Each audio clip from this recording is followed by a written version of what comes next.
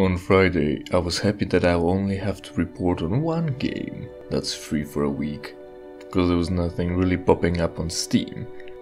But on Saturday, I turned the Steam on, and there is a free weekend of a game I've never heard about, so I'm gonna have to learn about a game that no one ever advertised, no one's hyped about, and will take time to prepare about.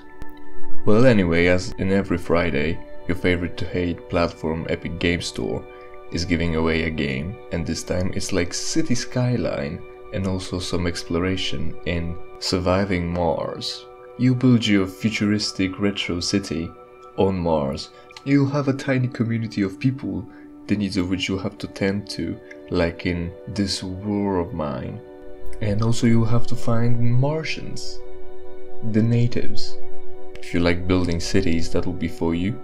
And the rest I guess will add flavor. But if you're really interested in that free weekend of a first-person World War II shooter, that's probably been going on since Friday, but no one ever bothered to tell anyone, because Steam is really good at reporting those things, and we're all just wasting time.